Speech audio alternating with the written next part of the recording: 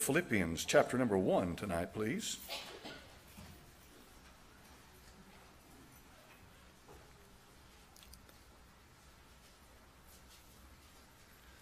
Philippians chapter 1.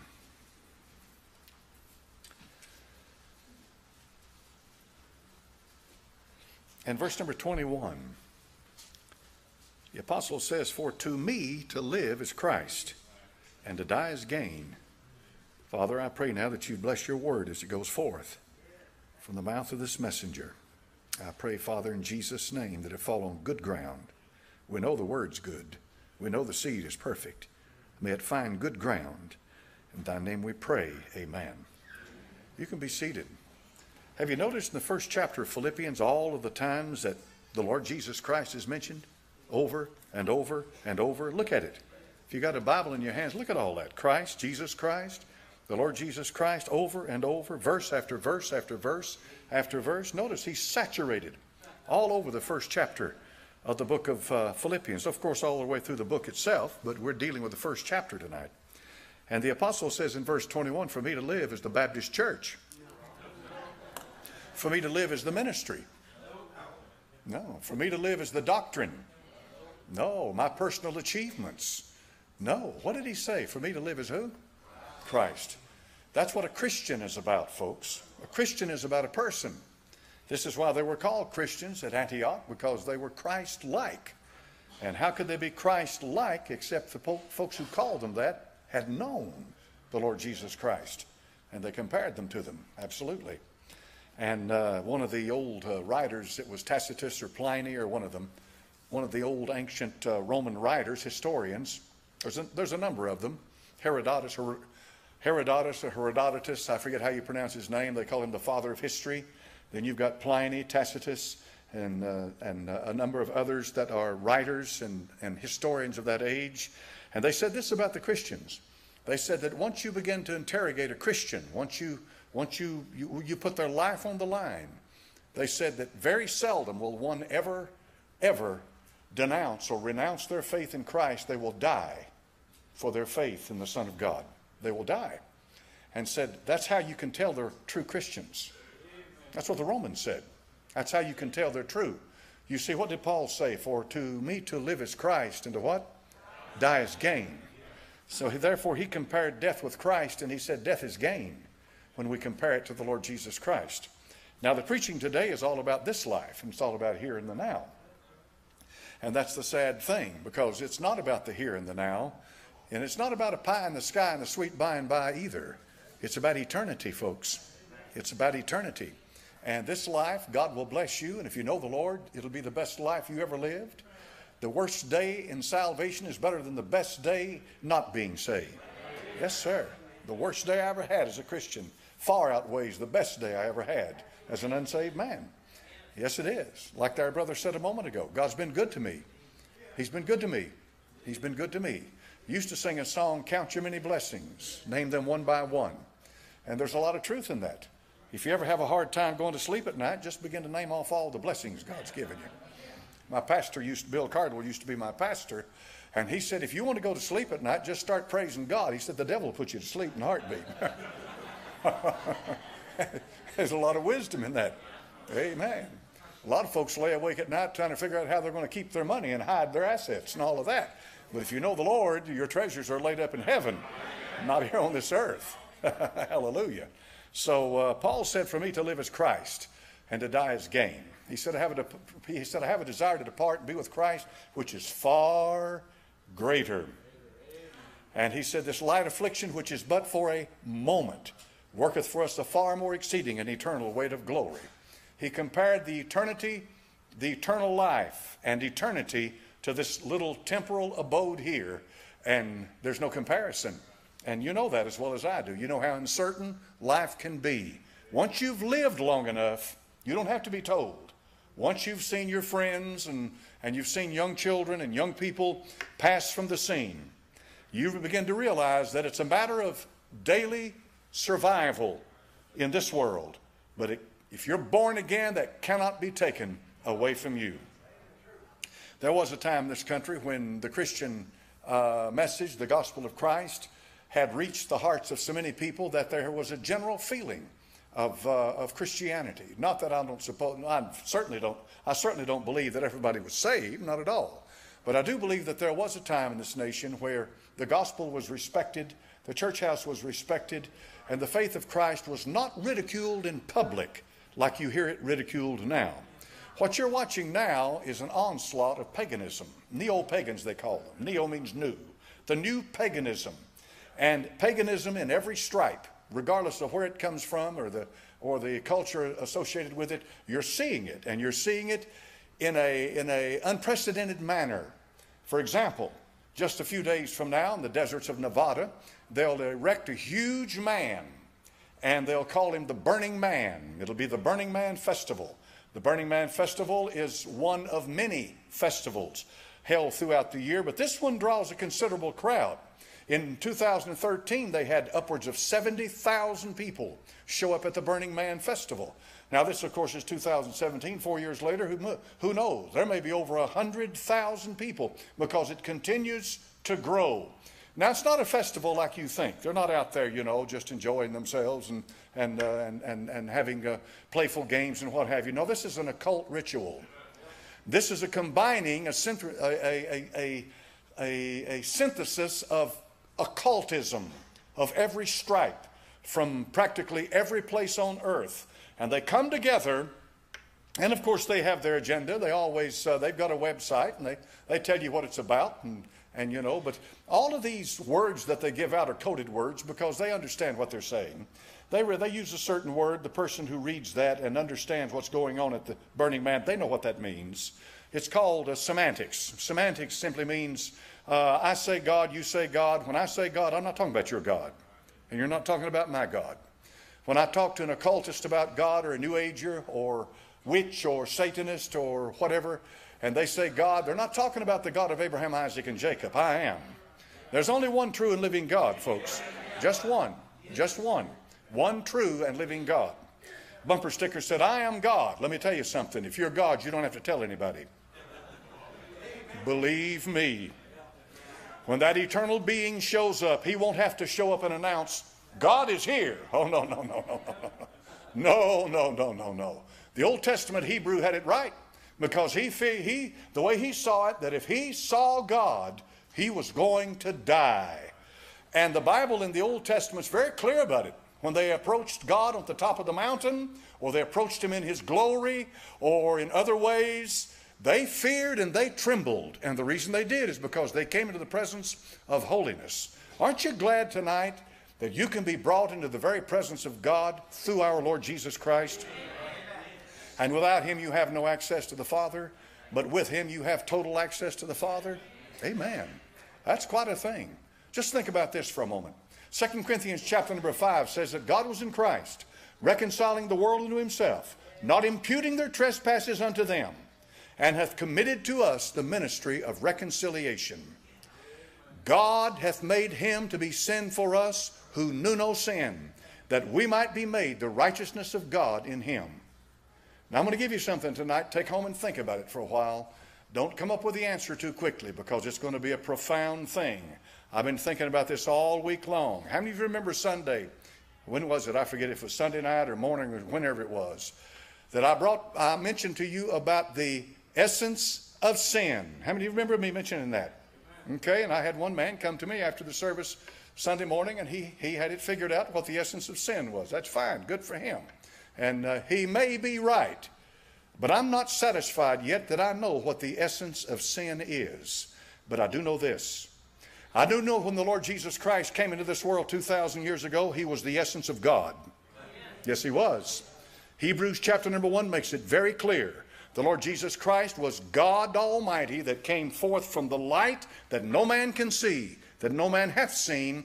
That light wrapped itself around a virgin's womb, impregnated her, and he was born 9 months later. Did you know that they have just discovered recently that when an egg is fertilized by a sperm, that a flash of light takes place? I wonder how Darwin figured that out. I wonder why Mother Nature has a flash of light. He's following me? When Christ came into this world 2,000 years ago, he was the essence of God in flesh. When he went to the cross at Calvary, he became the essence of sin so that you could be born again. From the essence of God to the essence of sin. If you can't see the love of God in that, you'll never see the love of God. Think of how far he has gone to bring man back to himself. The word that is used over there, I think it's katalasso, that refers to the reconciliation, has reconciled us to himself. That word literally means that God made a friend out of an enemy. We were God's enemies until the Lord Jesus Christ went to the cross, and God made us friends. God did. On his side, he has stepped forward and handed that leaf to us of peace, the olive branch. He has given it to us and says, I am satisfied with the death of my son who went to the cross at Calvary. And nothing more, folks. Don't ever let anybody tell you that something has to be added to what Christ did at the cross. That is pure blasphemy. I don't care how well-meaning they are, how good they think they are, how dedicated and consecrated their religion. Christ needs nothing. He finished the work at the cross. Bless his righteous name. So a Christian is one tonight who embraces Christ. A Christian is one tonight who has given his soul to the Lord Jesus. A Christian is one tonight who says, I have no righteousness. My righteousness is the Son of God, Satan. You can come and beat up on me all you want to and accuse me till I'm blue in the face. But the bottom line is, devil, it's not about my righteousness. It's about the righteousness of the Son of God. And that is my righteousness. Amen. That is faith, trusting someone else's work for you. We call it substitutionary faith, where he died in our stead. That's right. We call that, and he did. And so a Christian is one who does not have his own righteousness. A Christian is one who cannot save himself. A Christian is one who believes in one who did it all for him and has accepted him and received him into his heart and into his soul. I get a lot of emails, a lot of them. And I try my best to read them all. And it's quite a chore, but it's all right. That's what I'm here for. I'm a minister. And I read these emails. And sometimes I won't even get more than 2 or 3 lines into the email. I start praying. For I can sense the need, the real need, the heart that's being poured out in that email. So I start praying right on the spot and pray for that individual. And some cases you get is just absolutely heartbreaking of the things that people are enduring and the kind of things they have to go through in this world. But I'm going to read you the testimony of a real Christian, a real one. Then we're going to talk about something that has to do with religion in just a moment. But I want you to hear the testimony of a real Christian. And I want you to pray about it while I'm reading it and think. This brother, and I'm not going to say who he is, he'll retain his anonymity, but here it is. Nowhere have I better heard described the born-again experience by a preacher than by you. 2 years ago, at age 28, I got saved 2 years ago. I was completely broken, jobless, barely scraping by. I protested reality because I saw the evil in it.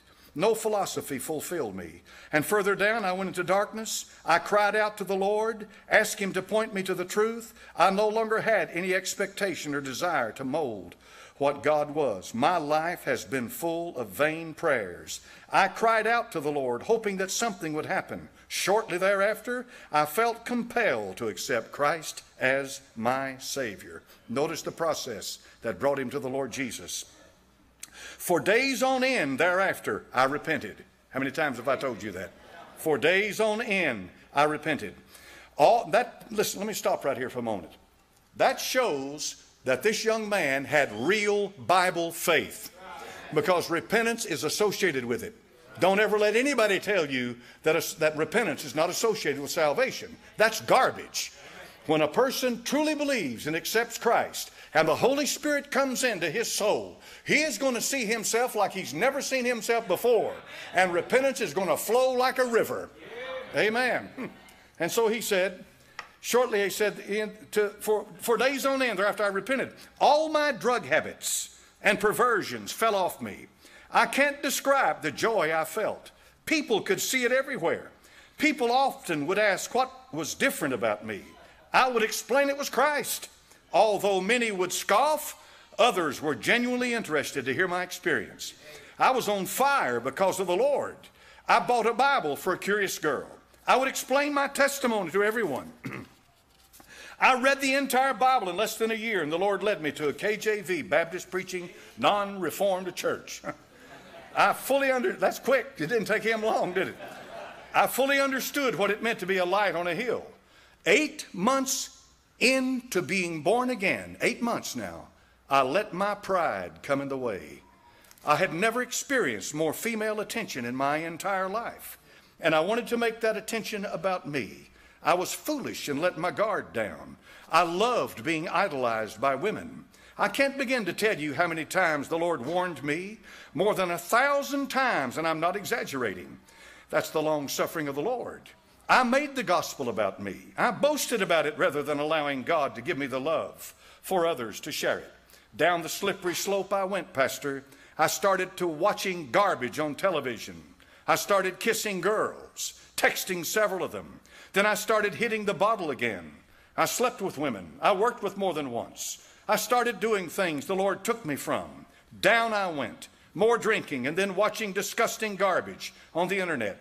I was being spiritually attacked and was getting involved in evil things that wasn't even a part of my life before I got saved. How many times have I told you that after you're born again, sometimes you'll hit a lower low than you did before? You know why? Because you've truly entered into a spiritual world when you're born again. You have been introduced to a spiritual reality that you knew nothing about before you were saved. The unsaved man, for the most part, lives for the flesh. That's as far as he goes. That's all he knows. He's the natural man. He feeds his flesh day in, day out. That's all he thinks about. Once you're born again, the Holy Ghost is in you, and you have a spiritual awareness that you never knew about before. He said, there's a heaviness to that spiritual plane that's on this earth. It weighs on you. It blinds you. In spite of it all, and I can't believe it, he said, is that God has always been here. Even if he's farther away than ever before, I know he's there. I can't tell you how this misery has haunted my life, and I beg the Lord to give me the joy I lost. I keep getting affirmations to be patient, and patience is what I'm fasting for. He's fasting now. Pastor Lawson, I was arrogant and thought that I had put all these things behind me, but you were right. Sin can grab a hold of you and pull you down like no other. In a flash, you can have unexplainable joy in your salvation, but how quickly you can fall. I now understand how imperative it is to stay vigilant. Please pray for me, preacher. I want that joy back. And I did. I stopped right here and I started praying for him. I want to help others. I want that fulfillment. Nothing in this world is a worthy pursuit unless it's being blessed to do his will. The Lord God bless this young man right here. Father, restore him. He's going through a battle now. He'll never forget this battle. He'll never forget it. He'll never forget how hard it was to get that joy back in his soul. God will restore you, and if he ever puts a spiritual Christian in your life, Galatians chapter number 6, a real spiritual Christian, he or she will help restore you in the service of God. But the joy is always, to my experience, has been the last thing to come back. Is the joy of your salvation. It's the first thing you lose when you turn away from God, and the last thing you get back. But once you get it back, you're going to start jumping up and down and turning cartwheels. And those of you who know the joy of the Lord, you'll never be fooled again. Once you know what it is to have glory come in waves down on your soul, and you feel the presence of God in a powerful way that you can't explain, you know it's God, you'll never be fooled again. And would you all pray with me now for him? Just lift him up and say, Lord, restore that young man's joy now. And God, put him back where he wants to be in service to thee, because he can help other people. That's a good testimony, folks. For somebody who's saved him longer than he has, that's a good testimony. There's a lot of people out there that'll hear something like that and they'll say, boy, there's hope for me. There's hope for me. And there is. Thank God for that. There's hope for me. Now, the Burning Man Festival, as I told you before, it's all about occultism. It's all about the occult world. They can call it whatever they please. They can style it however they want to. It's not going to change anything. It's about the occult world. Here's one observation of the burning man. He can be viewed as some sort of an occult mass ritual if we look at the symbolism involved. The man represents universal life. The wicker man, sacrifice. The torch, illumination, spirituality. The occult world, folks, the further you get away from God into darkness, the more they talk about you having light. Now think about that. The further you get away from God, bottom line, the darker it gets. But the further you get away from God, when it comes to these people, the more they assure you you're getting more light. You see how it goes? That's what you get into with this stuff. But anyway, the fire, bridge between mortals and gods. Sand, constant change, limitless aspects of personality. Desert, the unconscious. Black rock, and this place is in Black Rock, Nevada. Black rock, philosopher's stone, awakening of the divinity within matter. You know what that's called, don't you? That's pantheism. Black, the primordial void. Rock, the divine, the immortal. And on it goes. And as I've told you before, they all have the same spirit. When you get away from the Lord, folks, there's only one spirit out there. They can claim, they can call themselves whatever they want to. They want to call themselves a Hindu. They want to call themselves a New Age. They want to call themselves a witch, Satan. It doesn't make any difference. They're all plugged into the same spirit. Same spirit. Here's the truth. There's only one way to heaven, but there are many ways to hell. That's right. There's just one road to glory. That's through the Lord Jesus Christ. But many, many paths and ways unto hell and damnation. So, listen to this testimony. I'll just take parts of it. This man says, many days I was performing wedding ceremony as an ordained minister in the state of Nevada. I asked a man, came in here one time, I said, sir, he came down to the front, he wanted to join the church. I said, are you saved? He said, I'm a preacher. I said, and I ask you if you're a preacher. I ask you if you're saved. If it offends you for someone to ask you if you're saved, we got a big problem. That's a big red flag. Big red flag. Huge, huge, huge. I was performing a wedding ceremony as an ordained minister of the state of Nevada. Frequently took up my afternoons, followed by more wandering, talking with people about everything from politics to art to God. All right, he lays down that as a qualifier. To what God do you worship at Burning Man? Here's his question. It is not at all a religious event, he says. Oh, it's not. But you can find religious elements for all over the world. You can find conversations about God, Allah, Buddha, etc. And to me, he said, I find it interesting. Now watch carefully how similar the core messages really are. Now watch that. That's another big red flag. Anytime somebody tries to find a common denominator among all religions, you're dealing with somebody who has denied the person of Christ. The Lord Jesus Christ is the common denominator with Christians. But he is not part of this occult world. But on he goes. He says, Allah, Buddha, so forth. He said, I find it interesting how similar the core messages really are. It only man's interpretations and need to be right that we tend to fight over. In plainer words, he said, there's a universal truth. And he said, if we could only plug into that universal truth and that universal mind, are you following me now? That's Mother Nature. If we could just plug into that universal truth and that universal mind, it would eliminate all of our differences. Now, folks, there's only one absolute truth. That's Christ, God's Son, salvation. Now, listen to this. He sneers. A sign of hell on earth? Probably not. If anything, and he's talking about, of course, what goes on at Burning Man. It's laid out like an occult symbol. Probably not. If anything, it is the closest thing to heaven I have found. Now listen to this testimony. This is so sad.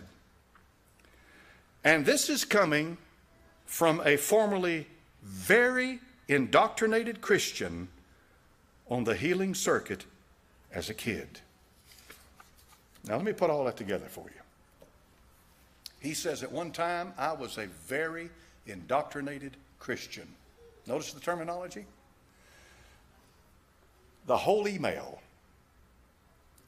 not one word, not one single word about the Lord Jesus Christ. Not a word. Not a word. Folks, without Christ, Christian means nothing. Zip. It means nothing. Nothing.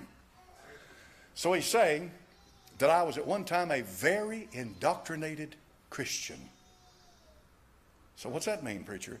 That means, in his phraseology, it means, at one time I was a fundamentalist, you know, believed all the fundamentals, and I was a practicing Christian, and blah, blah, and this and that, and so forth and so on. But the truth of the matter is, there is no repentance. There was no real change of life. This man can go to Burning Man out there in Nevada, which is one of the filthiest hellholes on earth. They've got a temple out there. You need to see a photograph of it. I think I've got it in here. The temple. And you need to see it, because all of these occult signs are as real as they can be. You're welcome to come up here after the service here in a few. Here it is. And look at this stuff. Here's a temple. And it looks very simple, similar to a church steeple, right? But you're so far away you can't see it. You need to come up here and see the Eye of Horus. You need to see what's going on in this temple. This is a piece of ecumenical garbage. This is occultism. It takes the cross and perverts the true meaning of the cross and makes it part of the grand scheme of revelation to all mankind, whatever religion your faith tradition happens to be. Al Gore. It takes all of that and it puts it all together, and it's no longer a matter of I am the way, the truth, and the life. No man cometh unto the Father but by me. That's what Christ said, right? That's what he said in John 16. I am the way, I am the truth, right? No man cometh unto the Father but by me. No man. No man. But compare his quote-unquote Christian testimony with the testimony of a real Christian who is battling. And notice that that real Christian is not making excuses for himself, that he's giving glory to God. He is. Because see, he's saying, you're right, preacher. He's saying, I made my choice to go back into the world, and now I'm reaping the harvest of what I did. He said, but even though I have done this on my own free will, he has never forsaken me. That's glorifying God. He's been with me all the way through it. And he's saying, I know that. And he's saying, I want my joy back, preacher. I want my joy back. Now what does that say? What did David say in Psalm 51? Lord, restore unto me what? The joy of thy salvation. The scripture says the joy of the Lord is our what? Exactly. It's our strength. Joy is something that lifts you above circumstances. It does. It lifts you above it. And the joy of the Lord is the strength that you get to overcome this world and overcome the trials and temptations and sorrows of this world. For the joy of the Lord will carry you over it and through it for the glory of God. Now, you know, sometimes a Christian is stunted in their growth. I've seen that. They'll be saved and haven't been saved long. They're young babes in Christ. Listen, folks, there's nothing wrong with being a babe in Christ. Fact of the matter is, a babe in Christ in some ways has it on us that have been saved for a while, because everything's new to them. You know, it's all new to them. Well, they're going around, good night, man, didn't know this existed. Then all of a sudden something happens and they sense God, and there's just everything wakes up inside of them for the first time in their life. But if they get with the wrong crowd, they can be stunted in their growth. That's exactly right. And let me tell you something. These wolves feed on young Christians. Yeah, they do. They feed on them. They feed on young Christians. They want to take that young Christian and mold their mind against Christ and against the finished work of Christ. and for what other nefarious thing that they have in mind. So young Christians sometimes get sidetracked like that. And then it takes them a while, and they stumble around, and sometimes 10 or 20 years later, they'll find their way back into the church, and they'll come back under the preaching of the Word of God. And it's almost like being born again all over. Shackles fall off, and the glory of God floods their soul. And for the first time in their entire Christian life, they feel that glory unspeakable and full of joy. How many of you felt something when you got saved? Buddy, I did. Say, that's how I know I'm saved. Well, that's not how I know I'm saved. I know I'm saved because somebody moved into me that's a whole lot bigger than I am, and I believe that Bible, and I love spiritual things. I know I'm born again, but I had a feeling when it happened. I really did. But some folks are a little stoic. Like Zeno, the Stoic, if you go back in Greek history, you'll find that he was upper lip, tight lip, you know. Bottom line is they didn't show much emotion. And so maybe he didn't feel much when he got saved. He just kind of shut down his emotions. All right. That's not telling you that you're saved or unsaved. I'm not saying a man is not saved. You come down here and you pray and you read the Bible, you accept Christ, you believe, yes, sir, I do. All right, good. They get up and they walk over there and they sit down, and you don't see a tear, you don't see anything, but their life changes. You ever see anybody like that? There are people like that. And then I've seen people come down, they get saved, and they turn around and glory to God. I'm telling you, you know, there's hallelujah, praise the Lord. All right? Is anything wrong with that? No, not a thing. Some people are highly emotional, more than other people. But the joy of the Lord is something else entirely. And the joy of the Lord came down on me on that back porch a few years ago. And the joy of the Lord has come down on me since then.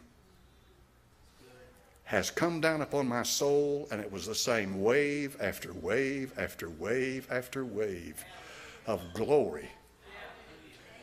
Brother Ed Ballou used to sing that song, I want to die on the battlefield. How many's ever heard that? Die on the battlefield with glory in my soul. I don't know where that came from, but I'd love to hear him sing it. It came out of the mountains around here probably somewhere, you know, been around a long time. And he talked about dying on the battlefield with glory in my soul. Folks, joy is you rejoice with joy unspeakable and full of glory. It's what Peter said. And Peter said that you rejoice with joy unspeakable and full of glory in the face of the persecutions of Nero. That's who he's talking about. That was the contemporary of Peter when he's writing this. That's a wonderful thing. Ask for it. Seek it. Once that joy ever floods your soul, something's going to give. You'll never be the same again. I'm not saying you're more saved than somebody else, and I'm not saying God loves you more than somebody else. No, sir. No, sirree. But I am saying that there's more to God than a book of systematic theology. Right. You can have your Christology, pneumatology, hamartiology, eschatology, theology, all the other ologies. You can have them all lined up, cross all your T's and dot all your I's, and not have the joy of the Lord. Amen. So I pray the joy of the Lord. Hallelujah. Well, I'll tell you one thing to not look for. So what's that, preacher? I'm going to tell you right now. Don't look for it. You're wasting your time. So what's that? You ain't going to see me at the Burning Man. They got nothing out there for me. No, they don't. No, they don't. Nothing. They got nothing for me. Father, in Jesus' name, we bless the name that's above every name. The name that is above every name. You gave him a name, that name every knee will bow and every tongue will confess that he's Lord to the glory of God the Father. And Father, tonight I confess and glorify and joy in the name of the Lord Jesus. And my life and my soul and my future and my existence and my essence is all wrapped up in that blessed name. There is no other name like the name of Jesus. That's who we are about. That's who our life is about. That's our destiny. That's where we came from and where we're going, is the name of Jesus.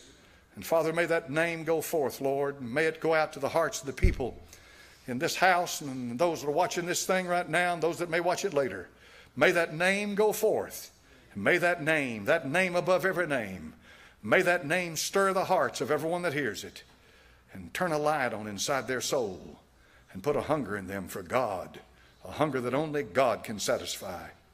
In Jesus' name we pray, and amen. Amen.